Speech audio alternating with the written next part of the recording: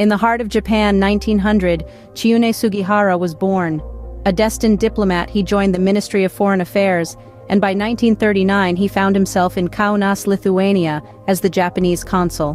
When Nazi Germany invaded Poland, Jewish refugees poured into Lithuania, pleading for visas to Japan. Yet Tokyo's orders were clear: no visas for Jews. But Sugihara, a man of courage, chose humanity over rules. He signed visas day and night, saving thousands from the hands of persecution. His disobedience cost him his job and plunged him into financial hardship, but remorse? Never.